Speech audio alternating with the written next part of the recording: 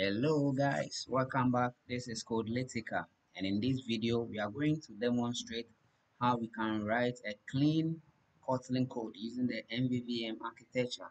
So without wasting much time, we are going straight to the project. So I've already created a dummy project that I want to use to demonstrate. In this project, we are going to consume an API. So I will click on the project to launch it. This is my project. First of all, let's look at the Gradle side. So I'll open the build Gradle dependencies that we use. We have the navigation fragment. We have the retrofit converter JSON. Then the login. Also have the lifecycle view model. Alright, now let's look at our REST folder. Go into the navigation graph.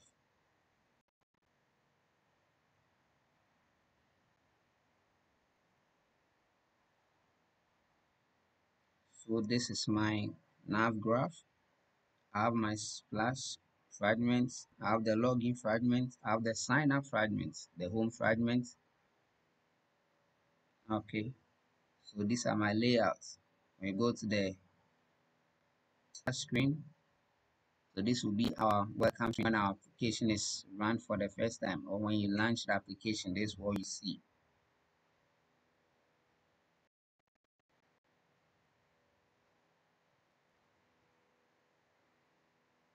This is the login. All right, so now let's go straight to our okay. So this is the most important part I want to show you guys. So I've structured or I've grouped my code into 3 folders. We have the data, the domain, and the presentation. So this will be the MV at Hilt 100 app. All right. So inside the data, we have the API. We have a folder that will contain our API. We have our DB, we have our model, we have our repository, then a util folder. So inside the API, that is where we have service class. So we've created an interface where it will contain our API services. So here we have a login user, then a sign up, that is register user, then get products. So these are the interface, our service class that will be making a call. Now inside the DB, we have the converters, the flyby dial, and this database itself. And let's look at the model. Inside the model, we have 2 folders. We have the model request and the model response. The model request, when you look at the login, so this is the request we are going to send to the API. Because when you look at the API service class, you see that for the login, it accepts a body. That's the login request. So that's what we've created here. So this is what we are going to send to the API. And when you send this to the API, you are going to get a login response, and that is this one. So this is the login response. All right. We also have user requests. This is what we are going to send to the API when you are creating a new user. Then we are going to expect a user response as a return. All right. We also have a validation resource. This is what we use to do our validations. Okay, now let's look at our repository. Inside the repository, we also have 2 folders. One is the data source, then the data source implementation. In the data source, we have the local data source and a remote data source. The remote data source will be for the API services. So when you click on it, this is what we've done. We have the login user, which expects a login request, then returns the login response. The same applies to the register user that takes or accepts a user request, then gives or return a user response. All right. The same thing. Now let's look at the data source implementation. For the remote, this is what we have. It extends from flyby data source. Go to this side. So this one too, as a repass in the constructor, the API service class. Then this is our login class. Then we return the API service.login, which expects or accept a login. That is a login request model. So this is our flyby remote data source implementation. This is just a class name. Now, when we go to the flyby repository implementation, this is what we are doing there. I've also created a function that is respond to user results. We also have response to string. Then we also have response to shop item results. Then here is response to shop result. Now, so when you are going to log in a user, it returns a response to string response. So this is what we are going to use to return a message, whether it's a success or a failure, or we get some error. All right. Also have a util class. Inside the util, we've created a shared preference that we use to check if the user has signed in.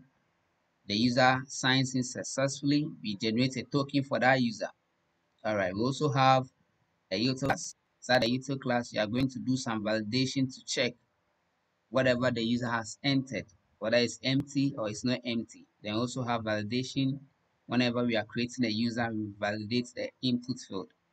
Then we have now have a resources to check our success when the data is loading. Then also when we have error in our data fetching. We also have a net class that we use to check our internet connectivity. All right. Then we have a constant. Now we also have a folder called domain. Inside the domain folder, we also have two classes. We have the repository and the use case. But before we come to this side, let's go to the presentation. Inside the presentation, we have the Dagger, that is the dependency injection. So here we've created the app model, then the Dagger injection, and with the app model, we created a function to return the share preference. All right, also extend from the share preference class that we've created or we created in the data util share preference. All right, now also have the network model. So inside this place, we've created our retrofit class where we are doing our login, HTTP login interceptor. We are also getting our returning our retrofit builder. We also have the API services. Then we create a JSON builder. All right. We also have our data source model. Inside the data source, we also extend the flyby remote data source, which returns the flyby remote data source implementation. Now we have the repository model as well. So have the network model. Okay, we are done with this one. So that's basically for the dependency injection. We created an injection for our adapters. So here we list all the adapters that we are going to use in our project. Okay. Now let's go to the repository. Inside the repository, we have one file there that is taking care of all the functions. We have our login user, our register user in that order. Then now inside the use case, this is where we are going to write the functionalities to trigger whatever API calls we'll be making. We have the auth use case. So inside the auth use case, we have the login functionality. We've created a function that will enable or allow us to log in a user. Here is it.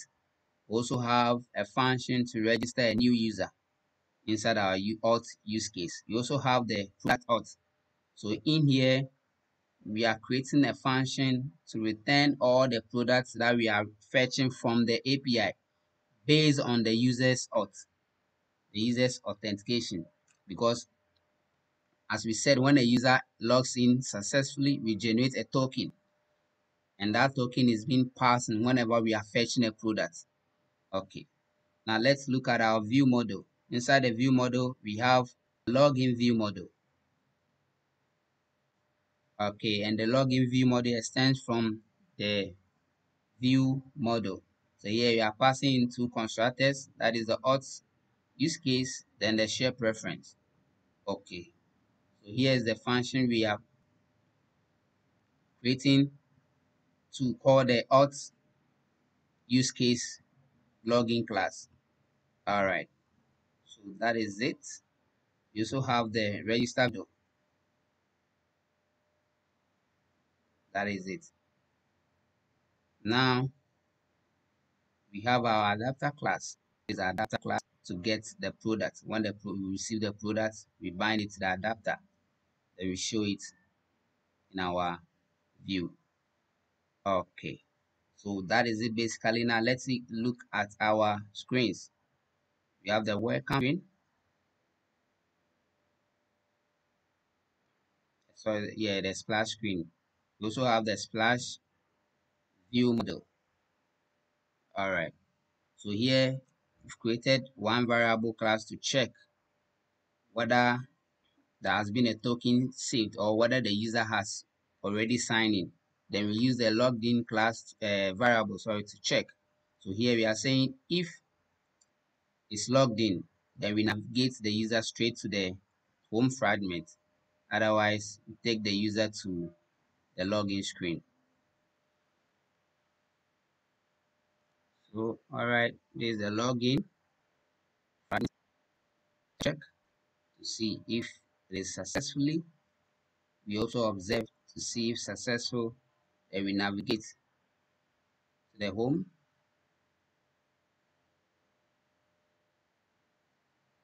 Navigate the user to the home. All right, if it fails, then we give a snap bar. All right, so there's a sign up. So anyway, this code, a link to this code will be given in the description. You can just use this code to assist you structure your code. If you are working for a company or as a freelancer, you have to write a clean code. You can use this code as a guide in writing your clean code. All right, so let's run our application to see how it looks like.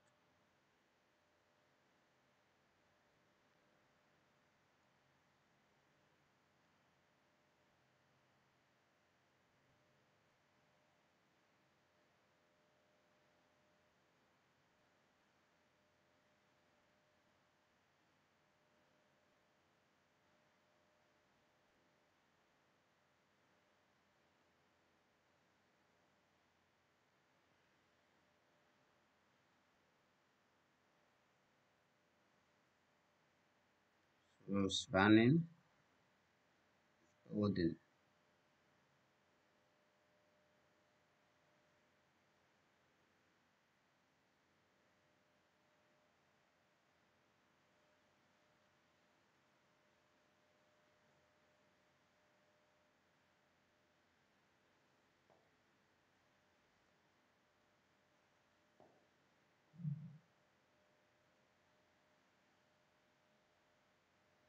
All right, so it's almost done. That's installing.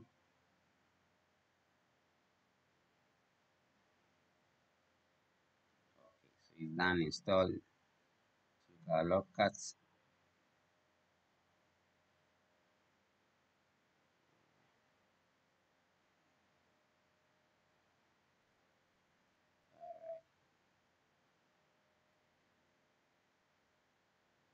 Here's the code. Let me log in.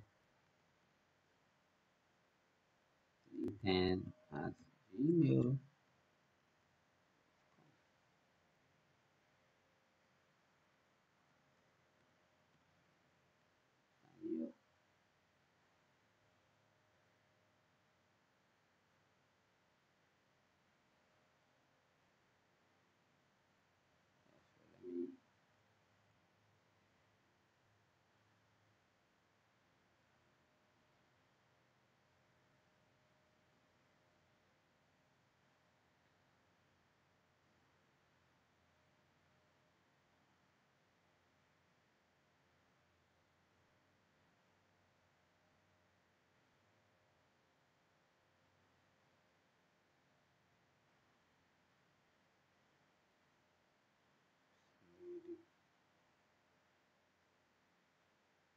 Okay, and so fetching the product.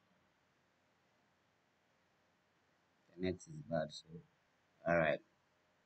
So this is basically our application using the MVV approach. So as I said, link to this code will be given in the description. You can use it It's a guide special for the beginners who want to write a very clean code and use this approach. Thank you very much for your time. And guys, expect more videos, more tutorials, more guide, more hints, a lot. Shall I see you? Don't forget to subscribe to CodeLytical, share the link, and bring more people on board. Thank you for your time.